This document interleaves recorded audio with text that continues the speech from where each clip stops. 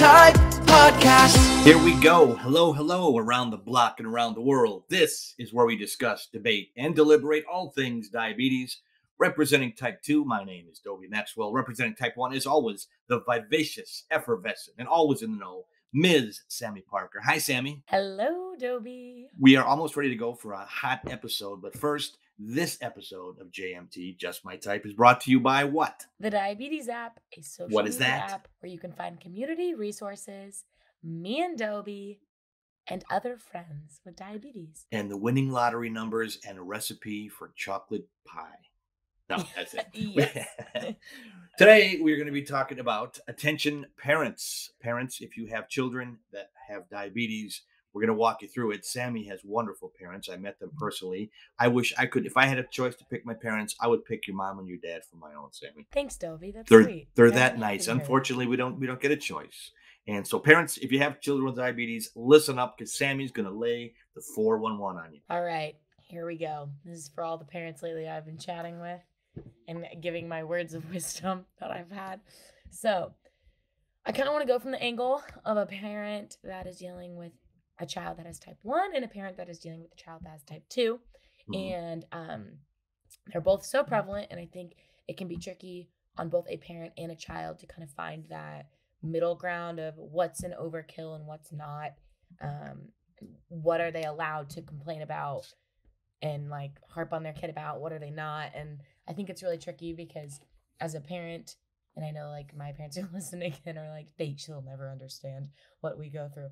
But as a kid and one that has grown up with it, and now I'm 22, so I know what was beneficial and what wasn't, to say the least. And No, and I think that's really helpful. Yeah. And I'm glad that you're willing to share it because there are so many things. Parents, for the most part, are not doctors. Yes, they love your kids. They could be a little hard. This is overwhelming. This is a delicate subject, but I think we have to Yeah. talk about it. I'm so glad that you're willing to do it. Yeah, and it's tricky because, I mean, I have not done things perfect by any means with my parents. Like, I've definitely harped on them when they had every right to harp on me. And vice versa, where there's things that, like, I am a big girl, I can figure it out, but they can't help it because they are a parent and love me. So I think no matter what, nobody's perfect. Neither the kid or the parent are going to be perfect because, let's face it, it's your first time going through it, either having a child with diabetes or you having diabetes. And every day is a new day that you're living. So you've never lived it already. So it's always going to be new and nobody's perfect. But I am a perfect parent Sami, because I don't have kids. That's why I'm a perfect parent. Dobie's perfect. That's right. Exactly. Dobie's like, I've done nothing wrong. I have perfect. Nothing wrong. My kids don't hate me. I don't have any college bills to pay for my kids because I don't have any kids. But I'm a good uncle. You are. You're a great uncle. Okay. So, okay. So let's go into part 1. Mhm. Let's do part 1 for type 1. Get it? Part 2 for type 2. Ha ha. Haha. Okay. So parents for kids with type 1. All right. This is just for the parents. I'm going to maybe be ranting. I don't know what I'm going to be doing, but we're doing it. You'll rant, I'll rave. How about that? Great. Okay. Ranting and raving. Yes. So as a parent, first off, I know it's very difficult because number 1, you want to make sure like, well, did you take insulin for that? Are you doing this? Did you do that? Do you have enough needles? Do you have like enough this?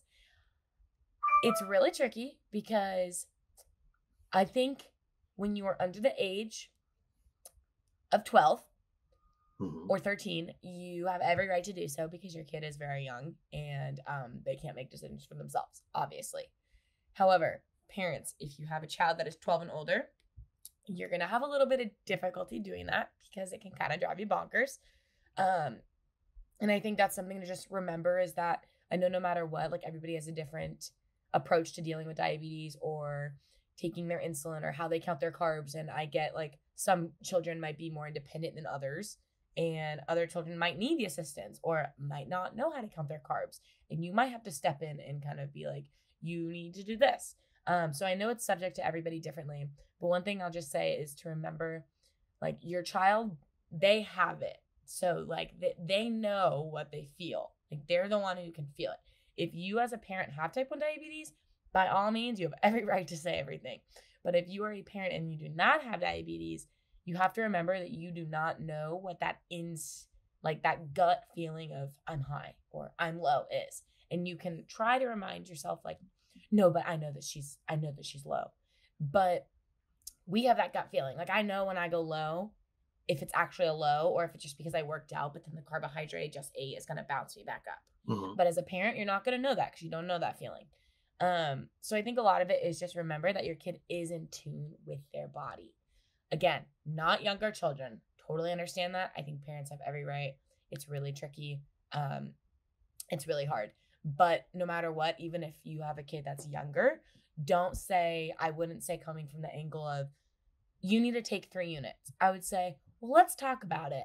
I think that 3 units would be good, don't you? Because if they are type 1, they need to start learning about carbs. And if they're younger, 8 or 9, like they need to start learning how to count their carbs and doing all of that without just you doing it. Again, I know I don't have a child, so it's really hard that I'm talking from this angle. I'm just saying from a kid's perspective, you want to feel like you're doing it with them and not just like your parent is the helicopter parent that's like, I control their numbers. They're going to be perfect. They're going to live forever because their A1C will be perfect. Because I think you bring up a really good point. It's like sports parents. They get in their kids and they're going to practice 12 hours a day and they're going to make the pros and blah, blah, blah. Well, number one, the kid might not want to make the pros, might not even like sports. And it's such a fine line because a lot of times parents want to make themselves out of their kids, and kids are individuals. So let me ask you this, from our guests, and I'm just observing this from a type 2 perspective, and I got it in my adulthood. The average age someone gets type 1 is probably in their childhood. Would you not agree? From our guests, I would say age maybe 9 to 13 were probably most of them, that range. Yes, there's a lot in their 20s though now. But yes. Yeah, it is true. That's true too. But yeah, a lot get them younger. And so I think it's exactly like sports parents. And I think that's why for me personally, like, yes, do I get annoyed and tell my parents, you guys have to realize, like, I am an adult. I know if I need needles. I know how to take my insulin. Like, I probably sound like I'm talking like they're dumb, and I'm not trying to at all. It's just sometimes I think no matter what, like, a parent stays a parent, but a kid is like growing up from a kid to an adult. And it can be tricky.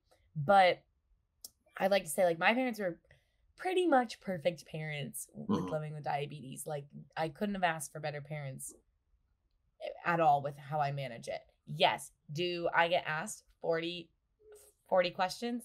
Totally. But I think any parent that has a child with diabetes probably does.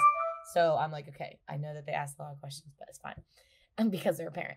But otherwise they're perfect, which I think the reason that I view them as being great with it, because with sports too, I grew up dancing. My mom wasn't the psycho dance mom.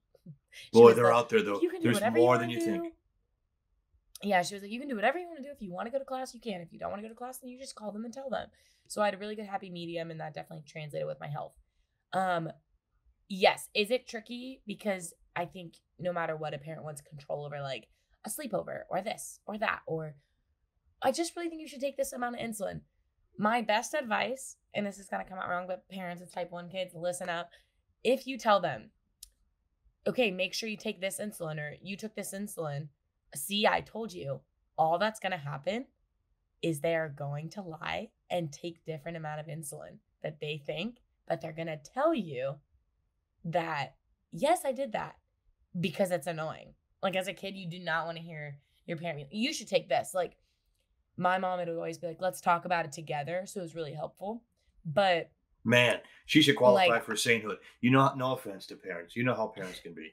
I read something on the Dr. Phil website or some whacked out source that's not a doctor, some voodoo cure, and I'm going to implement it on my kid because I feel guilty that my kid has diabetes because it's a fault basically in my genetic bloodlines. A whole lot of whackness goes on here, and I'm just being honest, and I think you are too. Yeah. And we're trying to help parents not push their kids over the edge. Yeah, I think something that's really important too is, like, you need to remember they are human.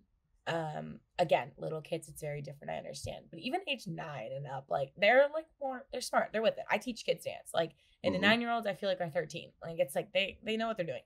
Sure. So, but it's really tricky because if you tell them, like, you need to do this, or no, you're doing this, or no, you can't go do this. Like, all that's going to do, it's going to do the same thing as if you tell a kid they can't eat this. Then when they go to their friend's house, what do? They eat it. Like, sure.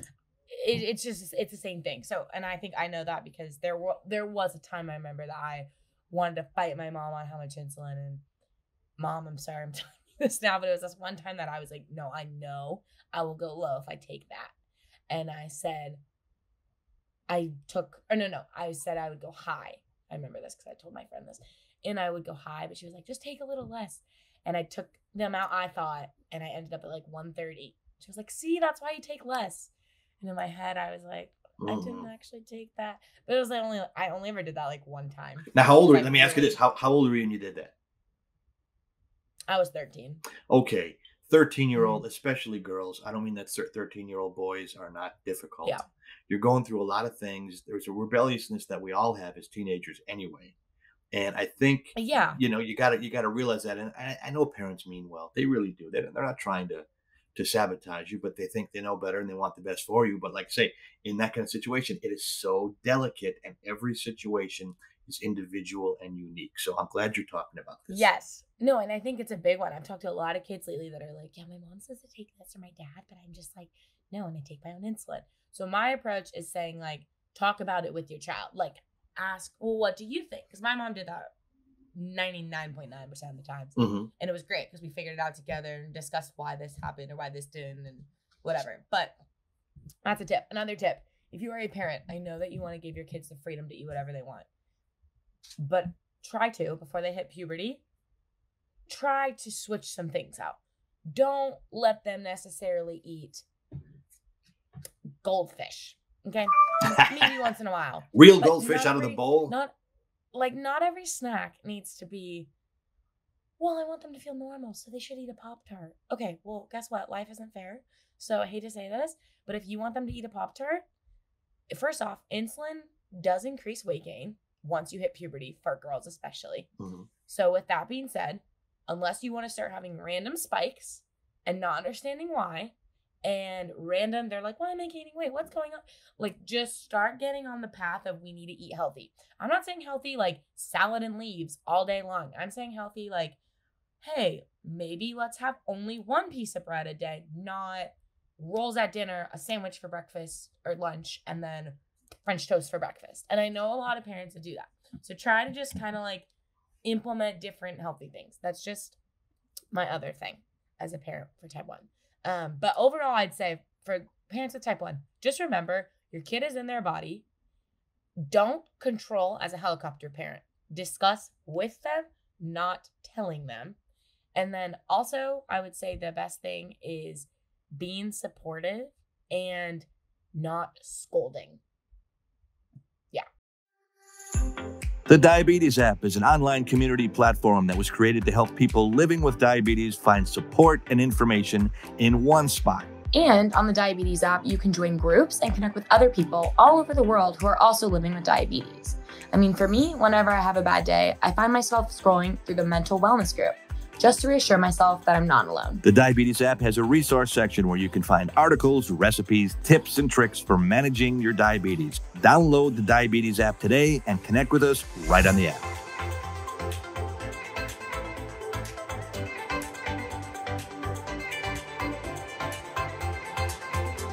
So that was my advice for parents with type 1. I think we're going to need to do a part 2 because there's a lot to say.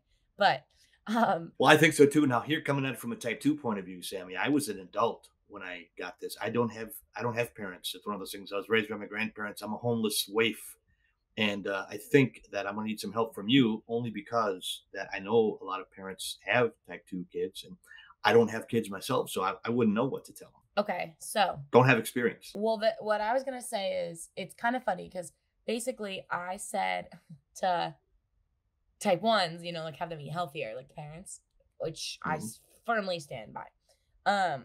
But type 2, and this might be contradictory, but I'm going to say like, yes, they should eat healthier, but I know it's okay. So obviously for type 2, like the number one thing they're going to tell a kid is, like better your nutrition, drink more water, get exercise.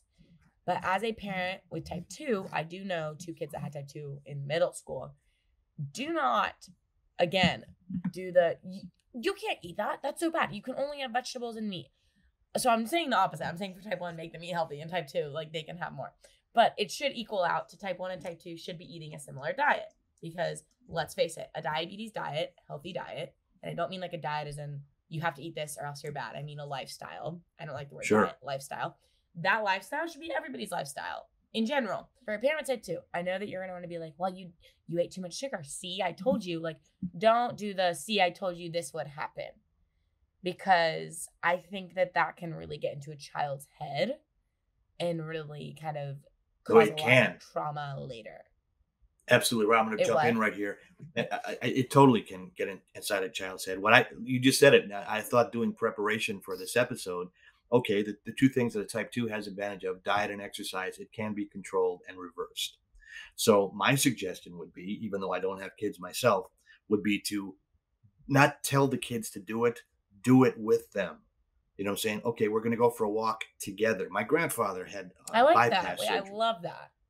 Yeah, back in the 70s, this is way before heart bypass surgery was a common thing. It was pretty new, and my grandpa was an experimental patient, and it was a real big thing. They had to open up his chest. Now they just kind of go through your arm, into your heart through the vein, but it wasn't that way. They broke his chest open. It was very painful, and he had to go through walking every day to get his circulation back. So I was probably 8. And he would go on the long walks with me, and he would, expose the wisdom of the world. It was absolutely fantastic, the lessons that I learned from him. And so I learned to love walking at an early age. It had nothing to do with diabetes at the time. But I'm saying now, if you have a child with type 2 and you can go on a walk, number one, it'll be good for you, but it'll be good one-on-one time with your child with diabetes to talk about anything in life and just get that bonding time. My grandpa passed away 40 years ago, and I still remember him fondly from those walks. And I think also from a diet point of view, don't tell the kid he can't have enough sugar and you're eating, everything wrong, but the kid's got to have a diet. No, how about you eat a healthy diet with your child, show him or her that's the right way to go, and you can grow as a family. A lot. These are good ones. Say them again. Yeah, and I'm trying to think, one, it's practical. Go ahead. Go on a walk with them, and 2, eat healthy with them. Yes, and not just once in a while, all the time. Okay, take your child grocery shopping with you. Okay, I'm going to shop for the family for the week. Let's shop together. What do you think? Let's make some choices together. It will be easy to choose the bad things. And then with the child, boy or girl, whoever it is, would think that they have something to do with it, build self-esteem. I just think that would be so much healthier. I think when you get educated and you're like, oh, so that's why. Yeah, Mom, I think we should get, brown rice instead of this. I don't know, like unhealthy. How about this, Sami? How about counting carbs and reading labels together to train your child to do it as an adult? Because I have to admit, I never read one label. I was in my 40s when I got diagnosed. It's like, I don't know what a carbohydrate is or why I'm reading. I buy something because I like the way it tastes. I had to educate myself in, later adulthood. So if you can educate a child at any age, especially a teenager, every ingredient is on the package and everything that you buy. Look at it. It's right there in front of you. Turn the box over. It's right there. Let's read it together. Let's buy things together. Okay, this has this many carbs. That has that many carbs. How many can you have? Not saying you can't have any treats ever, but moderation, exercise, healthy lifestyle. And I think as a parent, I'm sure with type 2, there's a sense of obviously type 1 parents will control with insulin, but I think with type 2 especially, it's, oh my God, I can totally reverse this. They're going to do everything I tell them, which, yes, granted, I'm sure that is the case. I'm sure there are kids that different races, ethnicities, cultural groups, have different risks for type 2. So let's say you are in a higher risk population for type 2 already. Yes, there's going to be a predisposition there that's going to cause you, if you eat 5 milkshakes a week from In-N-Out, you could have a predisposition to increase your risk for type 2 diabetes tremendously. And there might be another kid who doesn't have that risk and could eat 5 milkshakes a week and be fine.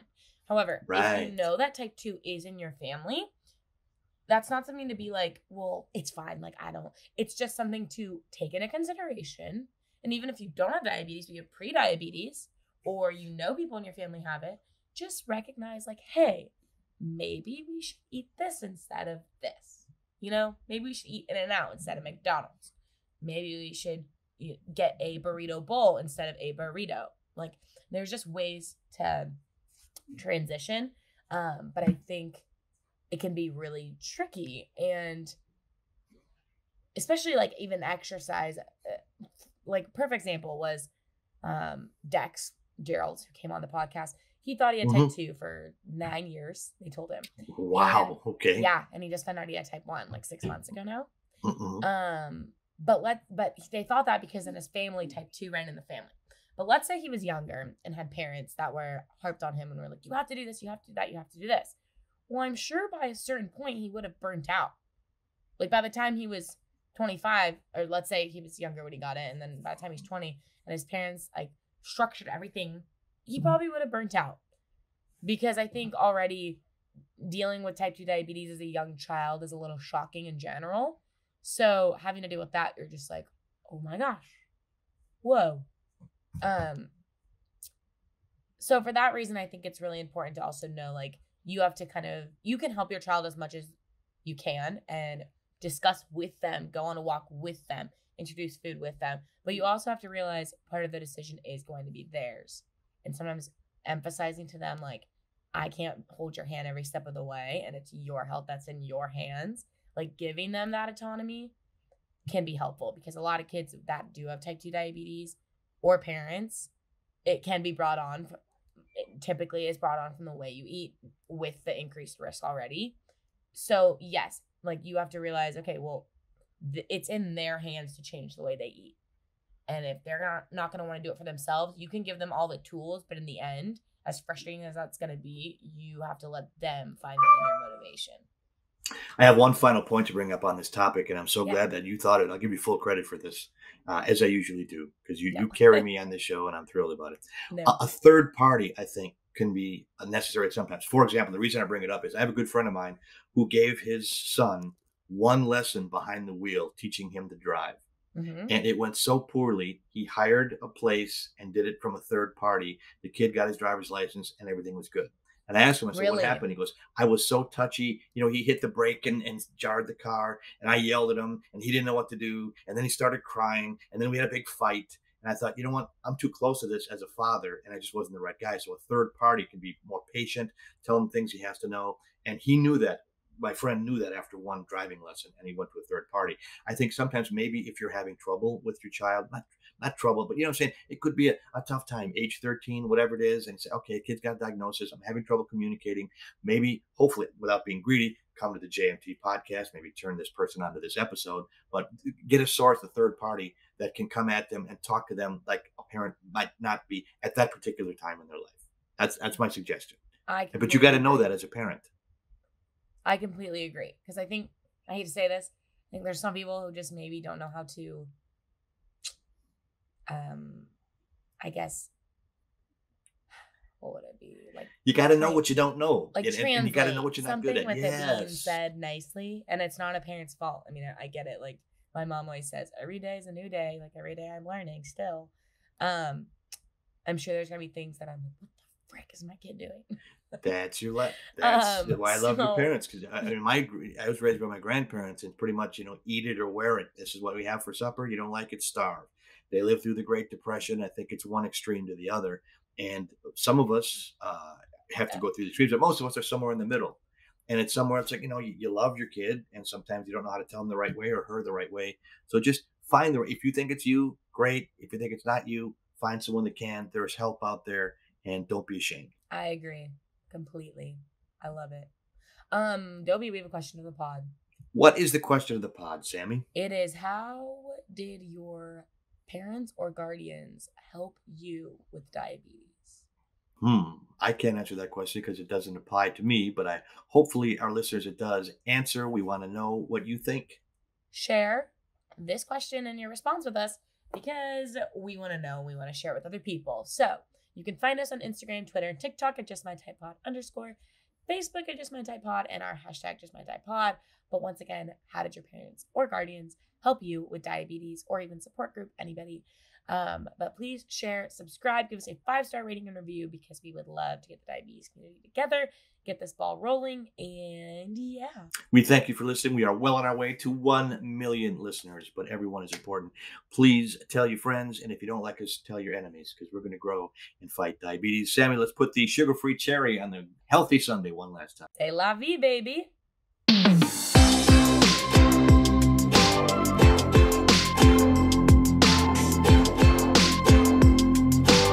This is the Just My Type podcast.